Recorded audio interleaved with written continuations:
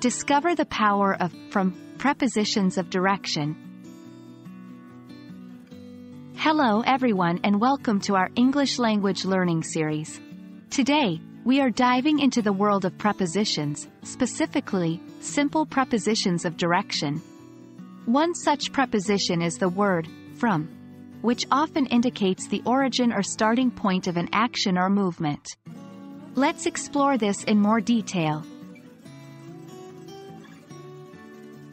The word from is a preposition that's often used to indicate the starting point in physical space or time.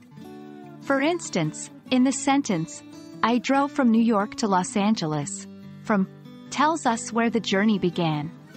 Similarly, in the sentence, this custom dates back from the 18th century, from signifies the point in time when the custom started.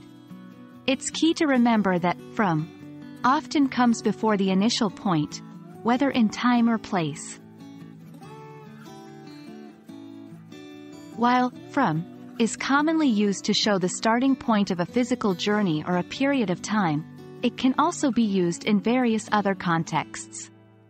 It can indicate the source of something, as in, I received a letter from John, or this cheese is from France. It can denote a cause, like in, she died from pneumonia, and can be used to indicate a change in state, as in, he went from rags to riches.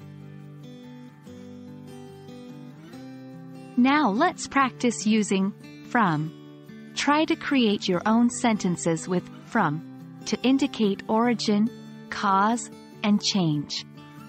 You could start with sentences like, I am from, she suffers from, or he transitioned from. Practicing is the best way to internalize the correct use of prepositions. There you have it. We've explored the preposition from, used to express a point of origin or starting point. Remember, from is a powerful word that can clarify where things begin, whether in space, time, or other contexts. Keep practicing and you'll master its use in no time. Thanks for watching and keep learning. We hope this video has been helpful and enlightening.